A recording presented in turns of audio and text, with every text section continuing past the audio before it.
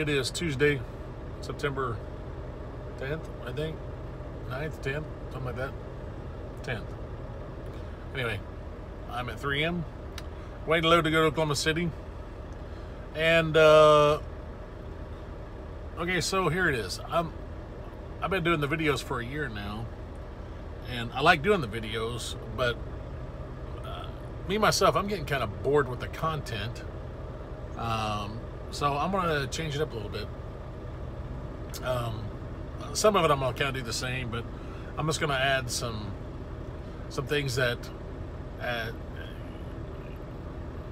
we'll go over the subject matters as we go, but we're going to touch one subject matter that's has been important to me, at least for the last year.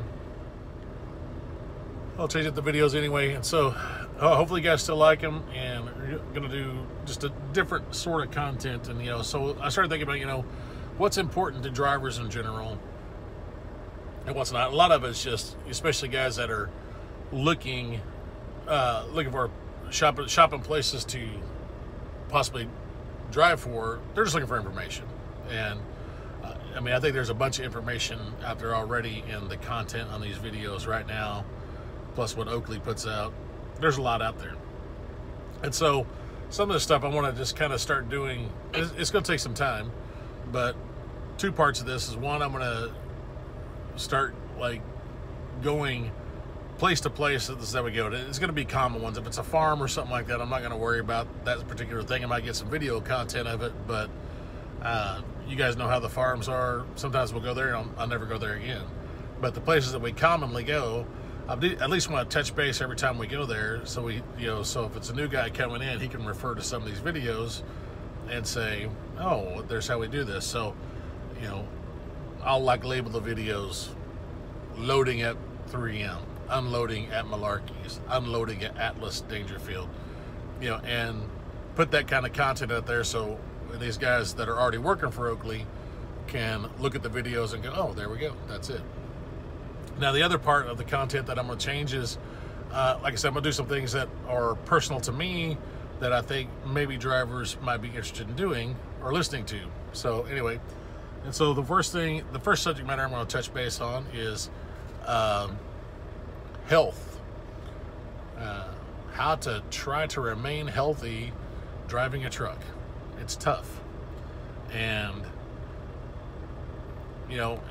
going into this, I'm going to go and tell you what works for me, and that I am under the care of a registered dietitian.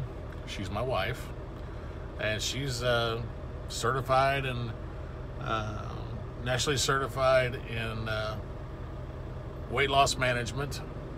I know a fat guy married to a dietitian just doesn't always work out, but hey, she loves me. She can't help herself. Anyway, and I'm going to, over the next few weeks, maybe month, and maybe just time to time after that, touch base on what I'm doing and let you know what's working for me. And I'm gonna tell you right now, before we even start this, I know a lot of guys will do different kinds of diets, fad diets, keto, paleo, blah blah blah. If that's what you want to do, knock yourself out. I'm gonna tell you what works for me and what the dietitian says. And it's 9141. We got to pause because I go load. Okay, so we moved over here and started loading. But to get at what I was talking about just a second ago. Anyway, what I was getting back a second ago was, I think it's something that touches a lot of drivers on what they do to get healthy, lose weight or maintain weight and that sort of thing, because it's tough. We live a sedentary lifestyle for the most part. It's tough to exercise. It's tough to eat right. I understand all that. So we're going to start with this. Okay, so last year, before I started making the videos, because I think I started making the videos in October. Well, I went on vacation in July of last year. We went to the beach and went deep sea fishing, did a couple other things. And after seeing pictures of myself at the beach, I said it was time to do something. So here's one of those pictures.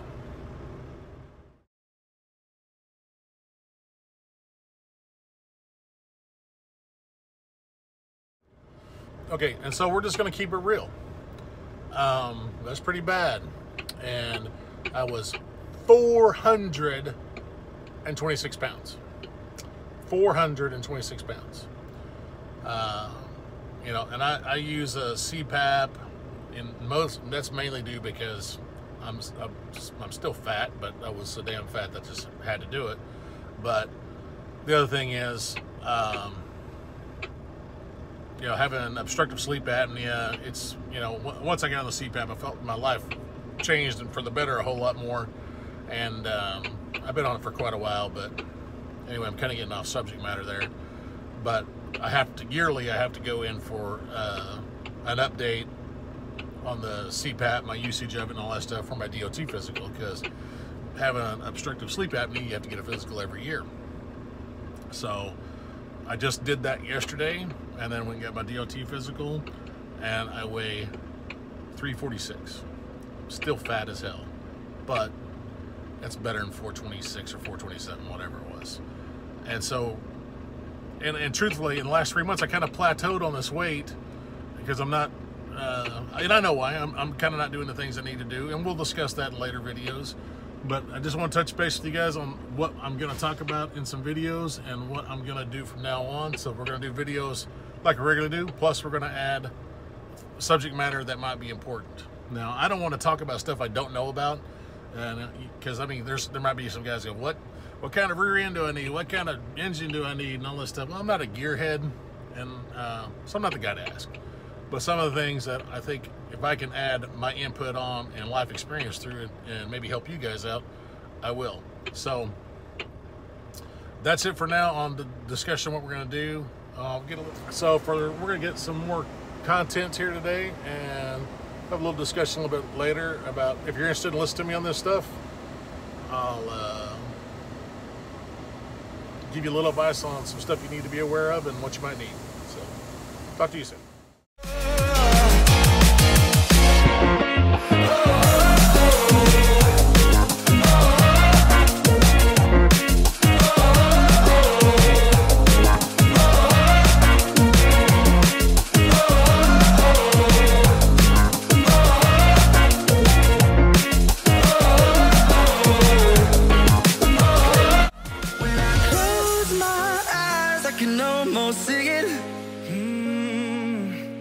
When I take a breath, you fill up my lungs. And if my mind works backwards just for a minute, I'd hold on to you before the memory's gone. I remember you, you lift my spirit. With you high is all I'm feeling. Remember how we felt alive. I remember you, you make me stronger.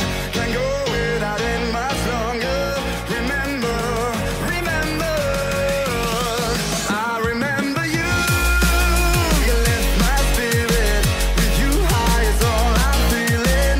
Remember how we felt alive. I remember you. You make me stronger. Can't go without it much longer. Remember, remember.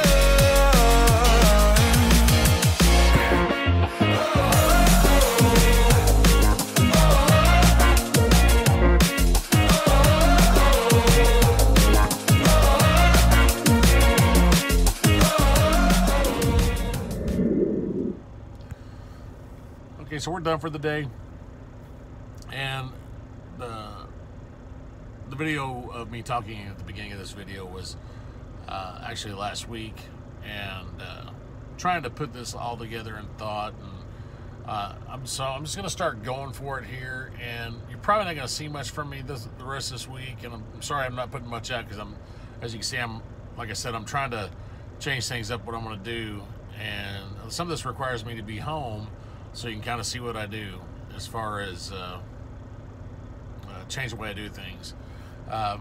First advice, I can't say advice. I'm not going to tell you guys what I'm going to tell you what I do. It's kind of like driving. I tell new drivers, this is what I do. I don't know how you drive, so I don't know how you're going to do in this business. I can just tell you how I do. Okay, so number one thing I stopped doing, I quit drinking my calories. soda is a killer. And you know, you get a 32-ounce pop, and you fill your little giant Go Cup mug.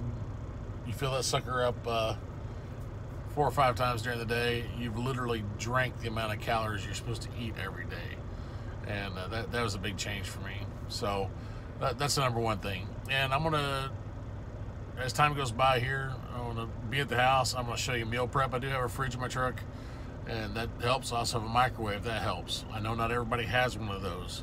If you can get those or have access to them, or at least a fridge or some kind of cooler where you can keep your meals cool, and then if you need to heat them up, I mean, there's plenty of places you can stop on the road and heat them up. But not drinking your calories, quit drinking pop, and preparing your own meals. I do eat outside the truck a few times during the week, but it's limited. I limit myself greatly on that, and that's one thing that's helped me out a bunch. And we as time goes by, we can get in several discussions about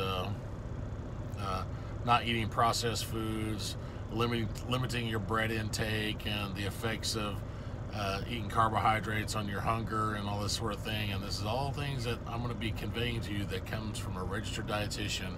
It's just not some dumb truck driver here talking to you about it. This is this is behavior that's been beat into me by my wife, and so I listen, I learn, and hopefully you can learn too. But anyway, I'd like to hear y'all's feedback and see what you think about this, and if you'd like to learn more. I'm still going to try to keep the videos entertaining and get content out there that we can see what's going on with driving, talk about Oakley, talk about the hopper world, and just talk about the lifestyle in the truck anyway, so we can try to make it better for us. Anyway, until next time, guys, take it easy.